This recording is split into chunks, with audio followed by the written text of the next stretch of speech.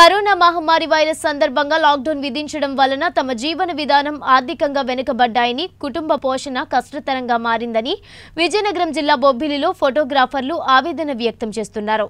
రాష్ట్ర ప్రభుత్వం ఫోటోగ్రాఫర్లను గుర్తించాలని అన్నారు. 13 జిల్లాలలో సుమారు 2 లక్షల కుటుంబాలు ఫోటోగ్రఫీ వృత్తిని జీవనాధారంగా బ్రతుకుతున్నారు. వారిపైన ఆధారపడ్డ కుటుంబాలు కరోనా నేపథ్యంలో ఆకలితో అలమటిస్తున్నారని ఫోటోగ్రాఫర్ల యాజమాన్యం ఆవేదన వ్యక్తం చేశారు. సీఎం జగన్ అన్ని వర్గాల వారిని ఆర్థికంగా ఆదుకున్నారు.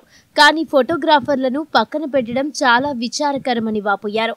ప్రభుత్వం వారు మమ్మల్ని గుర్తించి ఆదుకోవాలని రాష్ట్ర నాయకత్వం పిలుపు మేరకు ఈ రోజు రాష్ట్రంలోని అన్ని ఫోటో స్టూడియోలు, అనుబంధ సంస్థలు ఒక్కరోజు శాంతియుత మౌన బంద్ పాటిస్తున్నాము అని అన్నారు.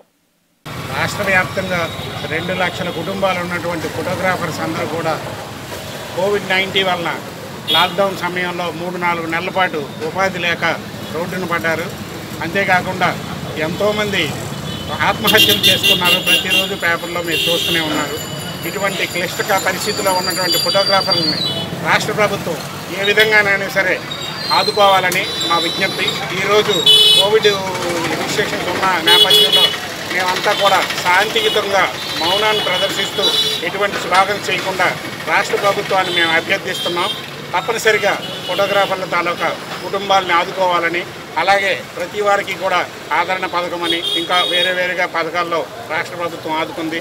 అదేవిధంగా తక్షణ సాయంగా మాకు ప్రతి రిజిస్టర్డ్ ఫోటోగ్రాఫర్కి ఒక 10,000 రూపాయలు ప్రభుత్వం నుండి మాకు రావాలని చేయాలని, అలాగే మాకు సబ్సిడీ రుణాలపై కెమెరాలు, ఫోటో మెటీరియల్ అందజేయాలని, అంతేకాకుండా వృద్ధులైనటువంటి ఫోటోగ్రాఫర్లకి తక్షణం వారికి పెన్షన్ మంజూరులో మాకు కూడా అవకాశం కల్పించాలని, మా కుటుంబాలని ఆదుకోవాలని రాష్ట్ర ప్రభుత్వాన్ని మేము విజ్ఞప్తి చేస్తూ అభ్యర్థిస్తున్నాం.